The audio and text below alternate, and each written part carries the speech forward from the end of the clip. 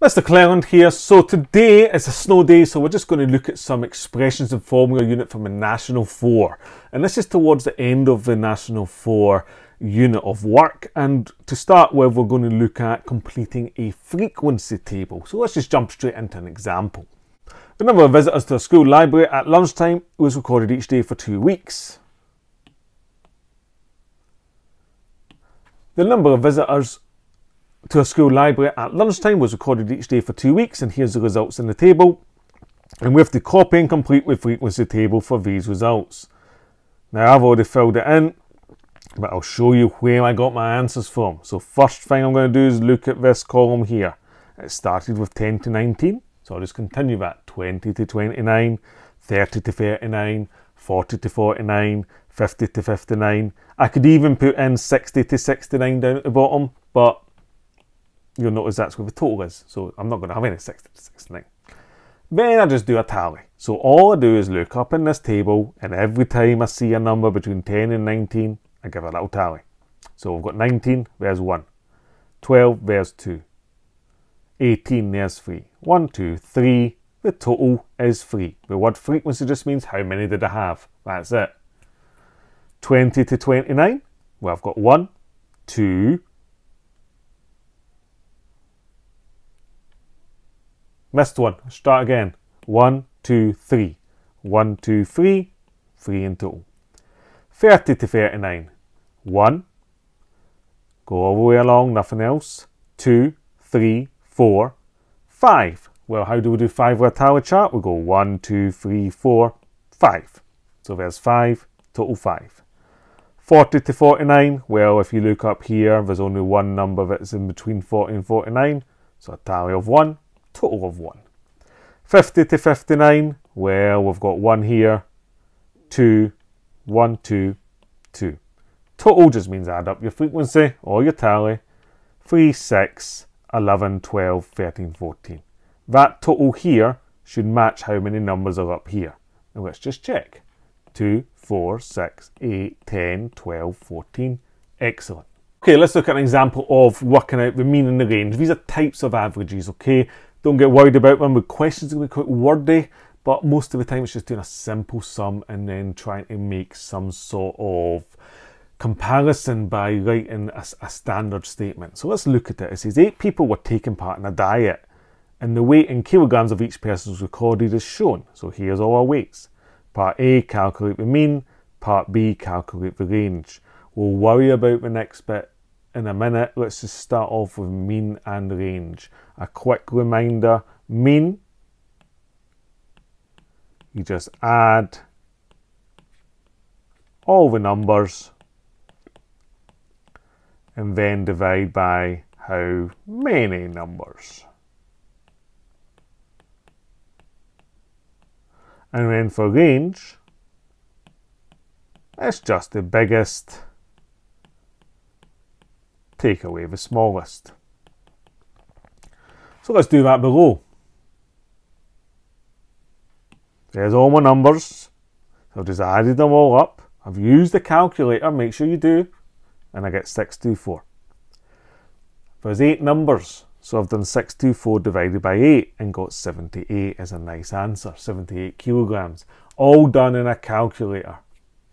And then for the range, well, the biggest number in this list, you can look at my sum here, is 92. The smallest number is 69. 92 take away 69 is 23 kilograms. Let's look at the second part of the question. It says, each person then followed a training program for 6 weeks. At the end of the training program, they were weighed again. The mean weight's now 68. The range is 21. Write 2 comments. So it says write 2 comments. So I'm going to write a comment that compares the means and a comment that compares the ranges. Let me show you those comments and then I'll talk you through them. So the first one says, on average, people lost weight after training as 68 kilograms is less than 78 kilograms. When you're comparing mean, you have to always use the word on average and then say what's happened and then say why, what's happened to the numbers. So on average, people lost weight after training because 68 is less than 78. Okay, let's look at our second statement. The weights of the people were less varied after training, as 21 kilograms is less than 23. When you're comparing the range of numbers, it's how spread out those numbers are. If the range is very, very small, the numbers are not spread out at all. There's no variation in the numbers. If there's a massive spread of numbers, there's a massive variation. So the smaller the range, the less varied the numbers are. The bigger the range, the more varied. So that's all I say. The weights of the people were less varied after training because 21 is less than 23. Okay, example, completing a pie chart can be more complicated, can feel complicated, but it isn't really if you understand what's happening. So let's look at an example. 80 pupils were asked how they travelled to school, and here is a little table to tell us. We had 14 cycled, 30 walked, and 36 got the car. And here's a little table to help us make a pie chart. So here's the information again. If I add up all the total numbers of pupils, I get 80. 36 plus 30 plus 14 is 80. And what I really want to know is what fraction of the people cycled, what fraction walked, and what fraction got a car. So that's just the number of people out of 80, fraction.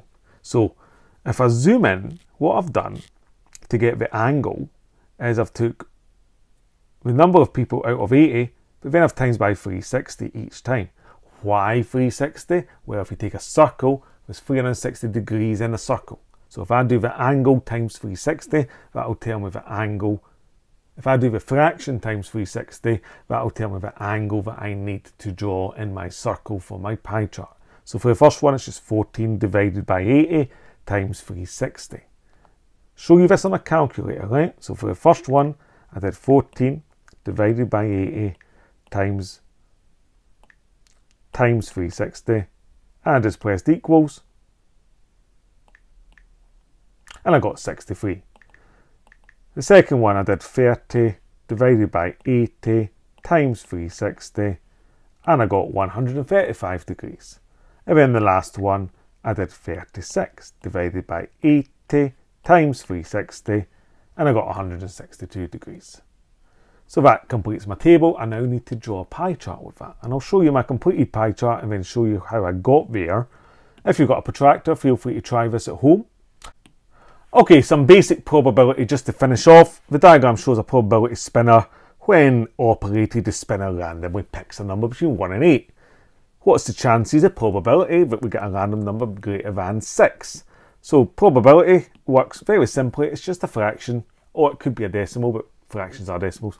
But for this, it's just a fraction. I'm looking for how many things are bigger than 6. Well, I've got 6 isn't bigger than 6. 7 is, so that's 1. 8 is, that's 2. So the probability is just 2 out of how many things it could possibly happen. Well, it could land on any number. 1 to 8. There's 8 of them. So there's a probability. 2 out of 8. Simple. I then just simplify that fraction to 1/4. I've just divided the top by 2 to get 1. 8 divided by 2 is 4. And there's my final answer. This has been Mr. Cleland, and today we've been looking at a few things in the Expressions and Formula unit. Have a great snow day wherever you are. Take care, stay safe, and goodbye.